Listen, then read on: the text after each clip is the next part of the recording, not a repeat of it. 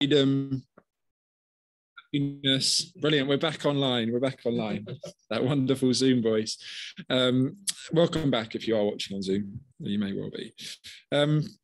They've been redefined, haven't they? And that's obviously the move of postmodernism, that basically saying that, you know, the language that is important, and if we use different words, then we will win the battle. So in the cultural wars, at this kind of cultural war level, not at the individual level of my 16-year-old child in A&E who's cutting her wrist, but at a cultural broad level, it's about redefining language. You know, love is love. You know, that's why these phrases are repeated over and over again. And of course, the self is really what's going on here. And I would say that you need to go, actually, the secular revolution is one thing, but what lies behind all of that is really a theology of self. That's the key. So the first and greatest commandment in our culture is not love God, you know, there is only one God, but it's be true to yourself. And the second greatest commandment is you need to affirm whatever self that your neighbor decides to be true to. So if you just say this is my true self, then the second greatest commandment is I need to affirm you. And if you don't, then you're the sinner. So, you know, religion is alive and well. You know, it's just sort of shifted over to this religion of self. And rather than repentance in response, the response is actually, you know, you reaffirm. If someone challenges you, you reaffirm who you really are. And so if you're a Christian walking into this and you're saying, well, actually, to be a Christian means that sex is only within marriage, you know, it just makes no sense to people. And I think that's one thing, a real take-home point I would say to us. And if you're a Christian today and you're thinking, why do I feel such an alien? Why do I feel so different in this culture? It's because it doesn't make any sense. Because in our culture, your sexuality and expressing your sexuality is crucial for expressing who you are. I mean, it's absolutely vital. And a good friend of mine who is a same-sex attracted guy, he's a doctor, work with him. And he was recently in a conversation with some of our colleagues, and he got an absolute rollicking from one of these doctors who was absolutely mad at him for being a Christian and for saying, no, I'm living a celibate lifestyle. I don't sleep around. I probably won't have sex for the rest of my life. And she laid into him in front of lots of other people. She said it's outrageous. It's dehumanizing. You know, you're harming yourself. It was awful, really. And he went away obviously feeling like he struggles sometimes in Christian community, and now he's been rejected by some of his friends and colleagues. Very challenging. And so sex in our culture isn't seen as a way to honor God, to bring new life into being in that sense. And they might say, well, if that's your choice, if that's what you want to do, then that's okay. But actually the belief is that sex is really about self-realization. It's about becoming who you really are. And the word we kind of use for that is expressive individualism. If you've heard that, it's like, this is who I am, and I need to express it. And your identity as a person is found in your desires now. It's not found in your duty. It's not found in your, the fact that you are a male, you're a husband, you're a father, whatever. It's found in your desires. If this is what you desire, then that's where your identity is. And if you work with young people, I would say this is a key battleground. How do I find out who I really am? You know, do I get it from my tribe? Do I get it from my parents and who they are and how I've grown up? Or do I get it from my achievements in terms of, am I going to be a doctor or a lawyer or whatever that is? Or am I going to actually find it inside myself? And that's why a lot of young people are landing on the gender thing, because that's what's been painted as the answer. It's about how you feel. And if you don't feel like you're a man, then it doesn't matter what your body speaks to you. What's more important is how you feel. And that trumps biology. And if you're of an older generation, shall I say, you might be sitting here thinking it's crazy. I've heard people use that word. I just don't get it. How can feelings trump external reality? But that's where we are. The power of words, the power of this is how I feel is trumping, what in the past would have said is just physical, biological reality. So does that make sense so far? Yeah. Okay. So it's a really interesting, and I want to say really from the front that it's a really interesting, but also really exciting situation we're in, because the gospel speaks to our identity.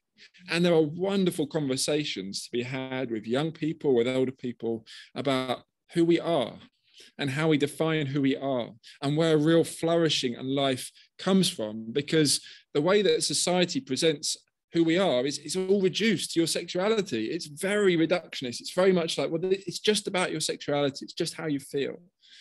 And it's very narrow.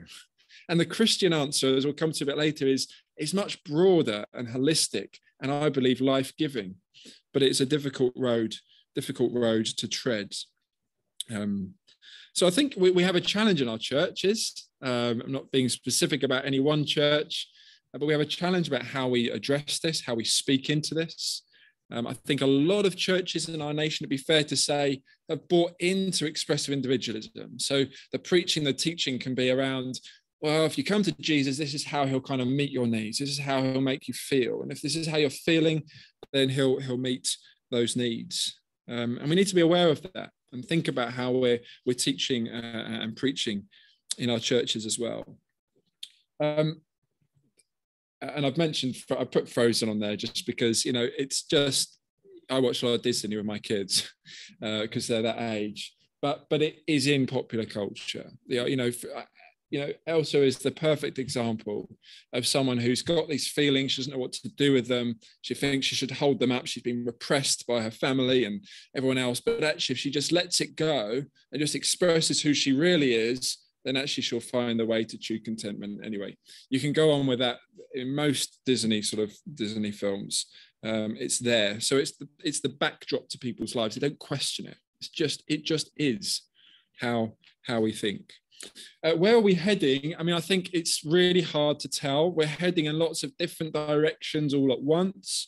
We're seeing a lot of backlash. So in some senses, I mean, I work in the trans side of things. You've got someone like Maya Folstarter, who heads up quite an influential alliance. She's just won a court case against an employer in the US because she tweeted about basically saying, you know, I believe biological men are men and biological women are women.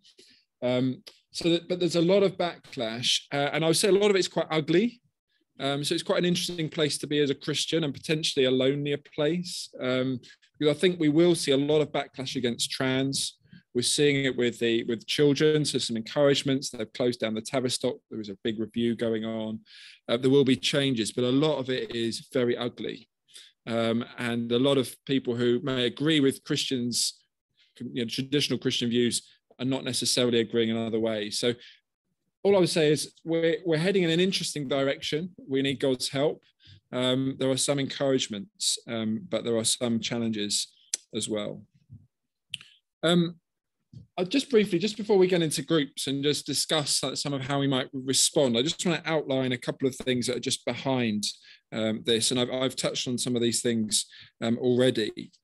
And one is kind of ideas. We just have to recognize that ideas are incredibly powerful. And it was Martin Luther King who said, if you want to change the world, then pick up your pen and write. And a lot of the big thinkers through the 60s and 70s have influenced where we're at now. So radical feminist thoughts, you know, the Judith Butlers and others of this world who have sort of brought into this teaching into our culture, particularly around the patriarchy and the diminishment of women. And I think, again, we have to recognize that in some of these things, there can be a nugget of helpful truth. And I always say to even my most staunch opponents, so I was giving evidence at a government hearing on gay conversion therapy, and there's somebody from another agency who vociferously disagrees with me. But what I found amazing speaking to him was the passion with which he felt about the injustice towards people like him. He'd been brought up in a religious home, and he felt he had a big story, and very sad story. And I think that, I don't want to get too much into response, but just to say that ideas are powerful, but often the people holding them have got a real desire to change things for the better. They see an injustice and they go for it. And there's times when I speak to guys like this guy I spoke with, and I think, we need more Christians like this. Like we need people who believe something and they're ready to go for it, and they're ready to, in a costly way. And I admire a lot of them, and I admire and I appreciate some of the challenges particularly around the roles of men and women, that actually some of feminist thought has brought. I'll just say that. So there's always time when we can stand and say, okay, I appreciate there's a nugget maybe in there. There's something good, there's something godly in there even. But actually there's a lot that isn't, and there's a lot that's very harmful and destructive. So that's very true. Gnosticism is the idea that your body and your mind are separate. That is absolutely rife. It's come back. It's the idea that, your body's kind of really irrelevant to who you really are. It's kind of, you can morph your body. And with technology, we can now change our bodies incredibly. And I won't be too graphic about this, but what doctors can do with human anatomy is quite incredible. To the point where I was fooled as a first-year junior doctor, not fooled, but actually seeing somebody who I thought was a female who was actually a male who transitioned and had surgery. It's incredible. So that with technology and so on, people think, well, I can change my body. It's just a canvas for the soul. So Gnosticism is rife, and it's got the ability to run amok. I'll skip over queer theory. And it's, as I've mentioned, it's a moral cause. So there's a morality behind this. Yes, so now I can talk about queer theory. So queer theory is huge among the sexual revolution. And it's basically saying, gender categories are social constructs. So it's basically been constructed to support the kind of cis heteronormative, this is what they talk about, this kind of idea that, families, you've got a man and a woman and children, and it's all been constructed. So that's why you can say, the midwife, assigned this person their sex at birth. So that's the language being used. And so it is quite difficult to get your head around, because it's really saying that, no, physical reality, we just assume that's what divides us into male and female, for example. No, but we've used our language constructs to do that. So it's a very stark way of addressing the issue. And we need to kind of throw all that stuff off and find out who we really are inside. So that's queer theory. So that's it is. Although queer theory is probably the idea that overarches all of it. The Q in is a little bit more about I'm queer. I'm gender queer means that I have different ways of seeing. So it draws from the theory into reality.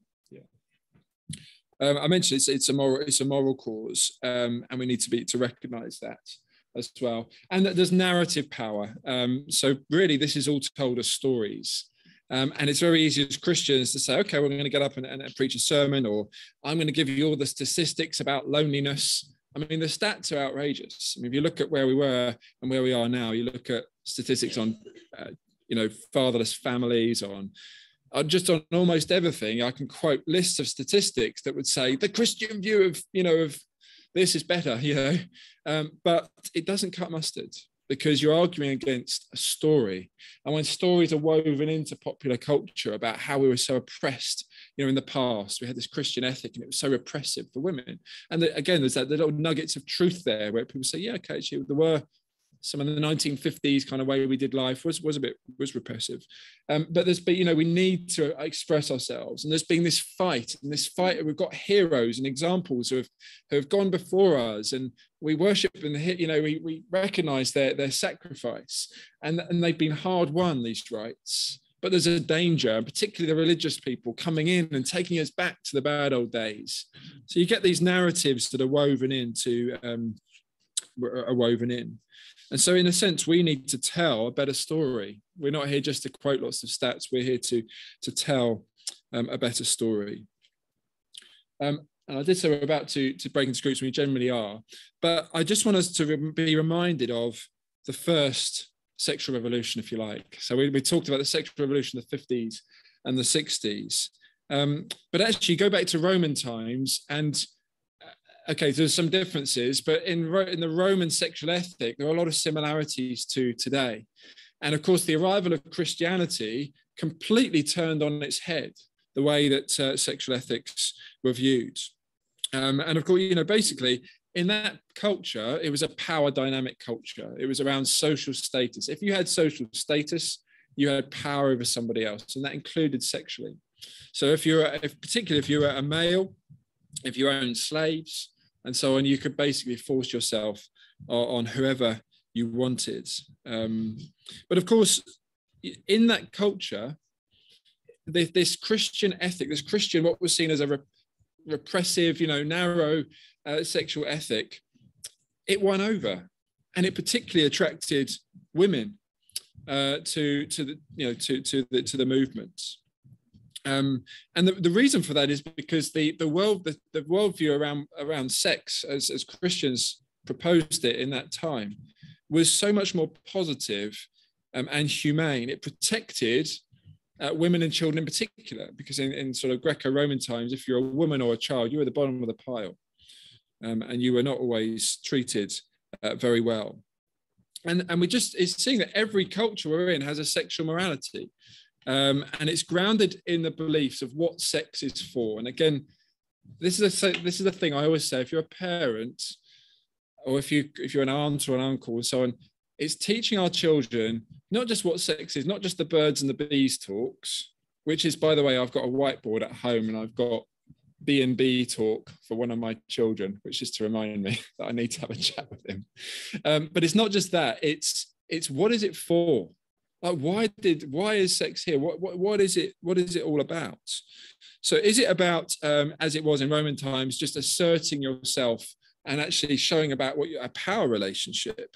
Or is it more about something else? And the Christian sexual ethic says the sexual act is about keeping you in a right relationship with God, and with God's created order. It says it's not just an appetite that we can't control, but a joyous and sacred expression of how God orders the world. And we still have these roots of the first sexual revolution in our culture. And so the idea of consent, and the idea that actually sex is about two parties and both need to be respected, that's not very Roman. That comes from a Christian sexual ethic. It's still there, if you like. Paul said the husband's body doesn't belong to himself, but to his wife, just as the wife belongs to her husband. That statement was radical in that society. That would have been met with the same quizzical, huh? What do you mean? As we sometimes will meet our current sexual revolution. And so this idea of rights for each individual is actually borrowing Christian belief. And there's times when it's appropriate to gently ask people, well, why is that? Why do you even think that's okay? Where does that come from? Where does your belief in equal rights and consent actually come from? And then secondly, actually, we need to recognize that the modern movement is actually a step backwards. This is tough to argue with people, but actually it's saying, and the way I sort of put it is, well, we've broken the link between sex and God, of actually it being about God, it being about who God is and how he's made us. And it's going back to the social order. It's going back to self-fulfillment. It's about me. It's about making, boosting my position, if you like. And so sexual culture today can be quite depersonalizing, quite objectifying, people using one another as objects, basically, to meet their needs, their felt needs. And of course, we don't even need people these days. Pornography has meant that you don't even need another person, but you can objectify others through the means of pornography. And I think today a lot of stories are that people feel used. Hookup culture leads to people a lot of loneliness, a lot of brokenness in people's lives. And while in the short run, self-control, the Christian sexual ethic, is difficult. Les mentioned it this morning, didn't he? This idea of just running away. That can be hard. That can be inconvenient. That can be costly. It can be difficult. Running away from things it takes effort and energy. But in the long run, the Christian sexual ethic is more fulfilling and less dehumanizing. And we need to think about how we talk about that truth in ways that people can see and they can say, I love that. And a lot of that is about how we live. It's about how we live as a church. It's about how we live in marriages, but how we live as single folk. It's about how we welcome people in who who are caught up in a lot of these ideologies and thoughts without even realizing it, and showing them that the biblical sexual ethic is wonderful. It may be hard, but it's the way to life. So why don't we just pause? If you just turn to the person next to you and just maybe just reflect on a couple of things what I've said. And I just want some ideas really from the floor really in about 2 or 3 minutes. How do we demonstrate this? How do we speak this to people around us, to our friends, families, people we work with? All right, so a few minutes together. If you want to ask a question anonymously, pop it on Slido, or we'll have a Q&A in a minute.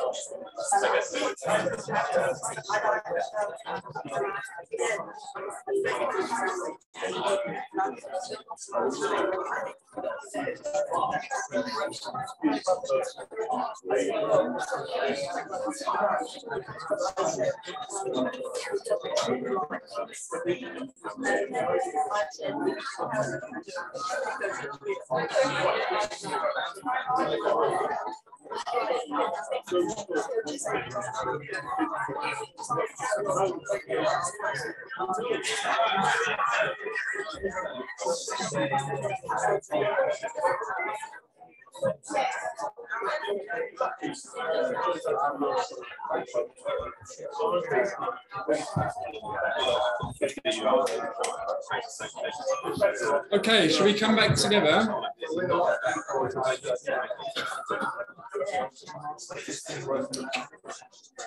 Is there anything from your discussions that you'd like to share just with all of us?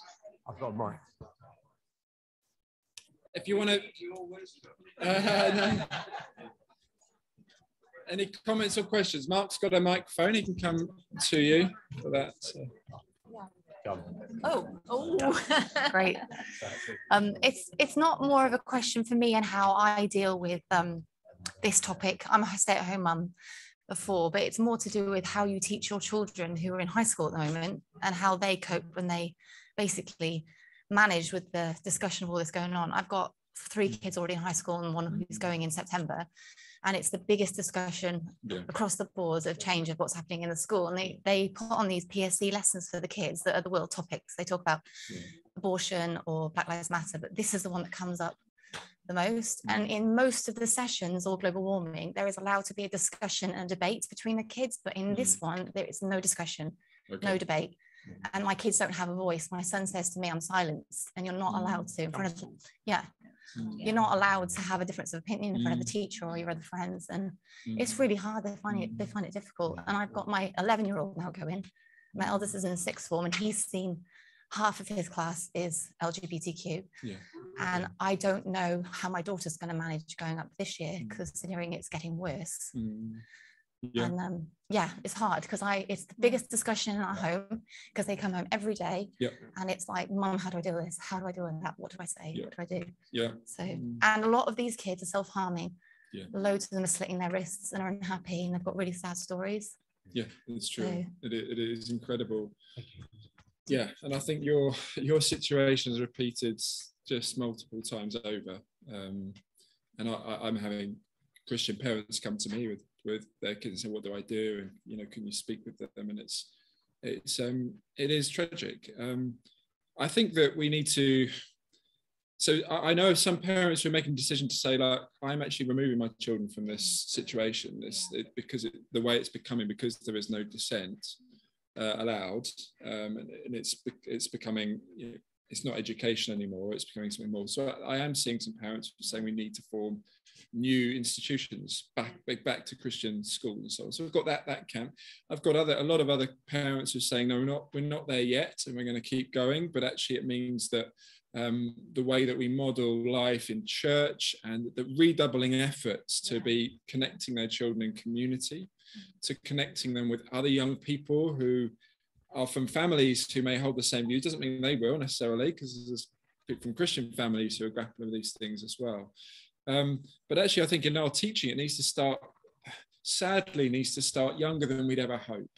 The conversation. So my B&B's talk is for my 8-year-old, and it makes me sad.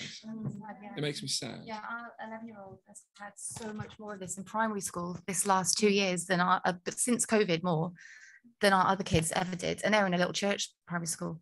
So already I'm like, oh my goodness, I've got to talk to you about this. It's heartbreaking though, isn't it? It is heartbreaking. Because they're supposed to be kids, and they're not allowed to be anymore. And I think talking about it early, and talking about people, and I'm sure you do this, but talking about these young people with respect, with compassion, we're talking about how they're obviously, and my kids can see it. So when we say, and I don't quite say it like this, but it's along the lines of, well, how's that working out? How is that internal identity narrative, how I feel, how's that working out? Well, often it's not working out very well. And just gently probing that. And I think a key for me has been the questions, as we teach our children to answer these questions. So what is sex for? We need to be able to teach that. Why did God make sex? What is gender for? Why did he make us male and female? What's it all about? And that's where the wonderful opportunity comes in, because we're connecting this to God's plan for the whole of creation. Right. This is about Christ and the church. This is about God's cosmic purposes. And that sounds a bit ethereal, but we can really root it in the gospel. And seeking to show its good news is challenging, because the constant narrative, Christian sexual ethic is repressive. And that's where it's going to be a long game. But in the long run, I'm confident that, like in the 3rd century, that Christianity will win through, but there's going to be casualties along the way, and our kids are in the middle of it. But we need to be teaching them what it's for, and saying, well, a better version of what it means to be human, and show our kids that actually it's so reductionistic to talk about sex, and that's all that I am, but actually I'm far more than that. And my identity is and ultimately our identity is received from God. This is who God says you are. God said, and this is what I repeat time and again, particularly with my daughter, just gently over the years, you know, you're a girl, God loves, God, not quite you're a girl, but, you know, God loves you, you know, you're precious. And the way I speak to my boys, you know, it's constant. It's, you know, yes, God's made you a boy. He's made, you know, and without trying to stereotype them, because it can be very easy, we have to be careful of that, because our children are not always fit those stereotypes. And it is often the sensitive, for boys, it's the sensitive, shy, I don't quite fit in socially, I don't feel very macho. And if we load on them, oh, okay, you know, this is what it means to be a man, you've got to play rugby to be a man, whatever it is, that will just load on them more stereotypes. And I'll be honest, I've had, I'll say it was a South African friend of mine with some boys, and one was just looked like his dad, rock solid rugby player. The other one liked his dance, and he said to me, oh, I just can't wait for him to get into rugby and really be a man. I stopped him and I said, no, he's just as much of a man in his dancing, you know, as you want him to be a member of the Springboks. That's not going to happen, but you need to affirm him as a man. Okay, and that's the big challenge for us as well. We could talk more about that. I saw another question. Is that okay? Or comment? Yeah, you follow on. Sorry, thank you. It just relates to what you were saying, just from personal experience. My daughter is 15, and she has, in the last term at school, she was extremely bullied because she was Christian and she had gay friends in school. And they basically turned around to her, they turned on her and said, you hate us because we're gay. You're a Christian. They know her dad's a pastor. And they said, you hate us because we're gay. And they turned her whole year group against her. She had all the year group coming up to her saying, why do you hate these people? Why do you hate these people? And she was basically on her own. And she's like, and she said, I don't hate you. This is not about hate. This is not about whether I like you or don't like you. This is about my values. And I think one of the things, I think you touched on it, John, is going back to the creation story. Yeah. God made men and women. God made it like this. And we taught her that, you know, she knew that from an early age. And she was able to share that with them. I don't hate you, I love you. And we were talking about this, about the unconditional love that we need to show. And she did exactly that. She said, I love you as a friend, but I don't agree with your thoughts and your values. She said, but that doesn't make me not your friend. And it went on and on, and it basically turned into mass bullying. They basically turned the whole year group on my daughter, and it turned into bullying. And the school did nothing. They weren't interested because, like culture, they believe that, you know, what's wrong? You know, what's wrong with, you know, these girls being gay? They're allowed to be who they want to be, and that, you know, that's their choice. But my issue came when the school did nothing. Yeah. And I think I said to them, I went to the school. Because I'm a teacher, so I kind of know how the system works. I went to the school and I said to them, if tables were turned and, you know, my daughter had said something about them being a different religion or a different race or a different ethnic group, I said she would have got in serious trouble. But because Christianity is now set, and I think we were discussing this yesterday, seen as soft, yeah, it's just brushed over. And I would not have it with the school. And they were like, we'll talk to the girl, we'll talk to them, you know. And I was like, no, that's not good enough. This is bullying and harassment for my daughter because of her beliefs and because of her faith. Yeah. And eventually they weren't going to get her parents involved. And I was like, no, you contact her parents and you tell their parents that their daughter, what their daughter is doing, because they won't, regardless of what sex she is, what gender she is, what she identifies as, it's bullying. Yeah. But my daughter, just a long way around to your story, my daughter was able to minister the creation story to them. Yeah. This is what I believe, and this is why I believe that men and women should be together, and, you know, and love, and how God's order, what you were saying was before. So I think from a young age, and I think, you know, as sad as it is, we need to teach them about God's order and the creation story in order for them to have the knowledge and the understanding to be able to say to people when they're challenged, this is why. Because unfortunately teenagers, they don't want it, they like to take what they see, they take it on face value, you know, they see something on social media and they believe it. You know, I think that's just how the teenage brain works, because they're not mature enough to kind of dissect it, look into it and research it.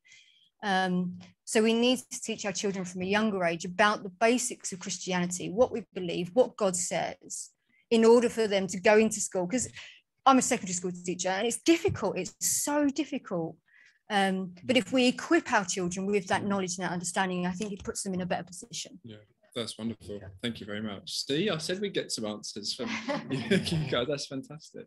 And I think just to say that you're so right about going back to creation story. I mean, back when I was growing up, we started in Genesis 3. Like we just, you are a sinner, and people, that was the way.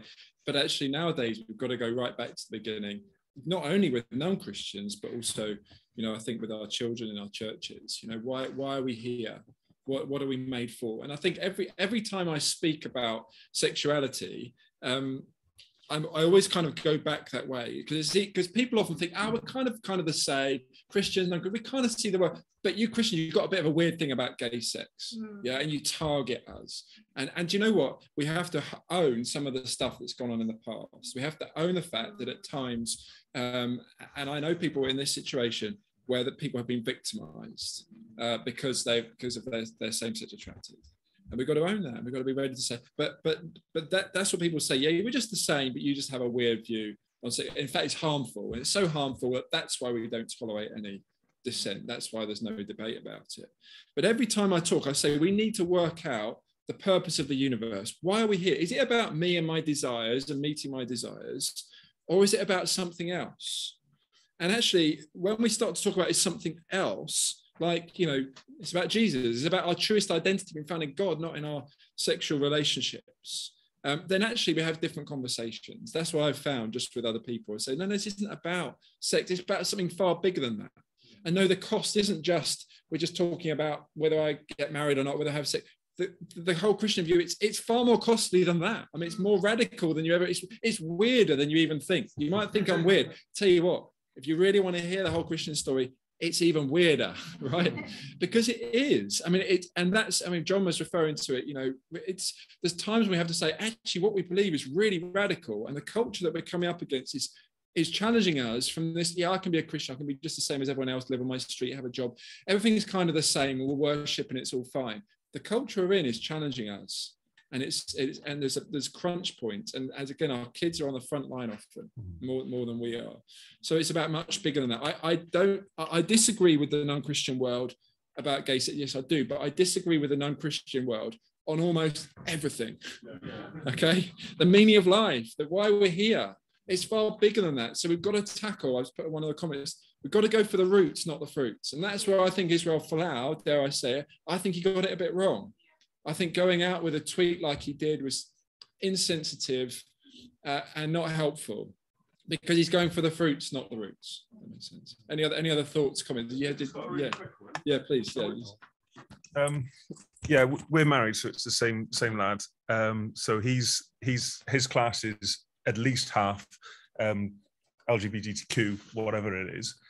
So he's living as a Christian lad. We brought him up solidly, and the issue is he doesn't fit into that category. But the thing that we're not covering as well, I'm sure that you've got something to say about it, is that the other lads that are straight are just as bad as all the gay people, because the culture that we're talking about here is it's a total free-for-all. Like they're all sleeping with each other. All the straight kids are sleeping with all these poor young girls, and they're all just they're all ruining themselves for the future. So the whole thing's just happening far too early, and we need to really reset the whole thing and stop because I would say that someone who is same-sex attracted, who's actively gay, is you've got someone else who goes out and preys on drunk girls and goes and has sex with a different girl 3 nights of a week. That's worse. It's just as bad, because these young girls are precious children of God that are being preyed on by these horrendously debauched young men who just want to get their end away. It's horrendous. And a lot of the stories I hear from girls who have saying, I want to identify as a male, there's a lot of the root of it is there's a fear.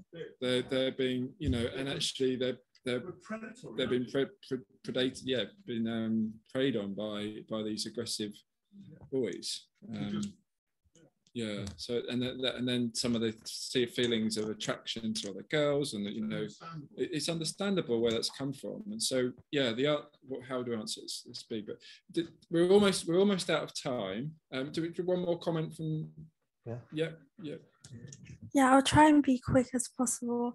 I can testify to that there's literally a lot of controversial topics discussed at school, because I grew up here. I'm 21, so I was a Christian, and abortion and Black Lives Matter and sexual revolution and feminism and all these sort of things come up. But I'll just say to the parents that what you can do is just pray for your children, pray that they'll stand and be strong. And I didn't have Christian parents, but I was a Christian, and it was really, really hard, because to try and save yourself until marriage, or like my best friend is gay. We love each other, but obviously I disagree with him on certain perspectives, and he disagrees with me. There's a way to walk in love and truth at the same time, but you have to stand firm in your convictions and in your beliefs.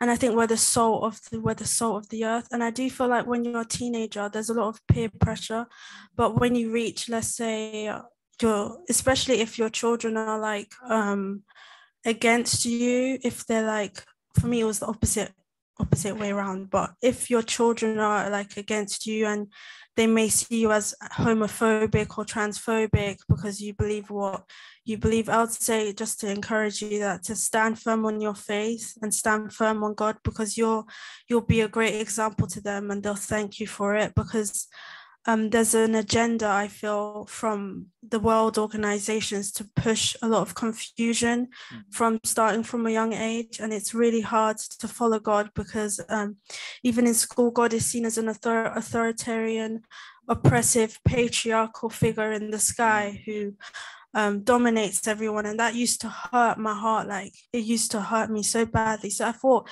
if you got your perspective on God wrong, then probably the likelihood of all these other topics that you're trying to push over me as a Black woman is probably wrong as well. Because just so you know, I don't support Black Lives Matter, I don't support feminism, and that, so where do I fit in all of that? But I follow Christ Jesus, and I put kingdom over culture. And I think that's what we should be doing as Christians. And I want to say bravo to all the parents who raised up their children in a godly way, because I wish that would have happened to me. And I think that a lot, just pray for your children's friends who are in this whole other world. And you never know what God can do. Yeah. Thank you. Thanks so much. You asked me the question, now I get emotional. It was really a question. So my I've got an 8-year-old. We've had the birds and the bees recently. I always go back to, I love my gardening. God created everything, and also with animals. I think in the current situation and the generation, children are given a lot more authority. Obviously being able to have these operations at such a young age. If we go back to when we're allowed to work, when we're allowed to have our driving license, when we're allowed to have a bank account, when we're giving that responsibility to contribute to society, that's when we're at that age. So my biggest question, I don't know if anybody's in law or even as a doctor, where do they get given that authority? Obviously the parents have that authority, but children, obviously you're not allowed, even if your parent says I want them to have a bank account, they're not allowed it until they're 16. I don't know if anybody's ever had that for, or where that authority's come from, but I do think that in itself is a big area, and it's something that could be addressed, because children, even as we've just spoke from a 21-year-old, you go through so many changes and you're put into so many things, and until you get to a certain age, you don't have that awareness, you don't have that experience. So I think just giving that authority, and again with young lads, they're wanting to have that authority of an adult to go with a young girl, because they want to be in a relationship, they want to do what adults do, they want to do that. And again, it's having that authority of, I want to be grown up, and they're given that authority. And unfortunately children do have a lot more authority than unfortunately even adults again with they school do, situations. And I think it's took a big turn, and we just need to The take that encouragement authority is, back. I think we've reached a dip, and I think there was some such strong pushback onto this stuff. It mainly comes from like contraception. It comes from being competent to, you know, basically have mastery over your body. So when a child's 13 and up, they can be Gillet competent, depending on whether they can understand everything. That's the challenge, is how much can a child understand? Even a 17, 18-year-old, actually, and many will turn around and say, and are turning around and saying, but the decisions I made then, I wasn't able to fully appreciate the ramifications of my decision. It's an encouragement. I think we're going to be seeing a lot of pushback on that medically in sort of this environment. So I think there's some encouragement there. But yeah, the sort of anti-authoritarian parental stuff is really key. I must say, I'm just going to pray, and if you'd like to stay on and chat, that's fine. But I'm aware we need to go and get children and so on. So I'm just going to pray. Really sorry, and there's other questions, but let's do that together. Heavenly Father, we thank you for this opportunity to meet together, Lord, just to grapple with this topic just for under an hour, and it's on the big scale of principalities and powers and ideas. And Lord, we recognize the warfare going on for souls and for human beings in our culture, and we are devastated at the impact that it's having on people. And Lord, we recognize as well at the individual level the pain and the challenges that there are for parents and for young people in this age. And Lord, we just say that we need your wisdom, and we need a move of your Spirit, and we need again, Lord, to see you changing lives. And Lord, as we come against, we're encouraged, Lord, by seeing how through Roman times, in a very similar situation, how the Christian sexual ethic won the day because Christians were stayed and they were faithful and they kept going, and they were in loving, stable relationships. And the church was the church full of single and married people who are saying, this is all about God. And this all points to something beyond sex. It points to something even better than the sex act itself. And we pray, Lord, that we would be found faithful, we'd be communities who demonstrate a better story, who demonstrate, Lord, a way to real human flourishing in all of its fullness. And I pray for protection and your encouragement, Lord, for those in this room and others, Lord, who are feeling just defeated by this, right? Whether it's personally, whether it's for their children. Give us wisdom, we pray. May you protect our children. May you protect those who are oppressed and who are victims of this sexual revolution. And may you reign over our land once again. For Jesus' sake. Amen. Amen. Thank you for coming. Please do feel free to go. I know people need to go and do things. And I'm happy to chat afterwards if we need to. Thank you.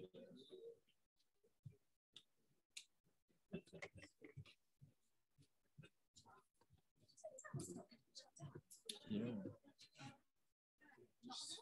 Just a couple of weeks ago, so it came from the CAS report, where she basically said a single hub is just not a realistic model, which we're like, yeah, we agree with that. So they've shut it. So there'll be two different clinics. So there'll be one in, I think they may have one in Exeter, still discussing it, and one in Liverpool. So there's going to be two, and then there's going to be like 5 satellite hubs.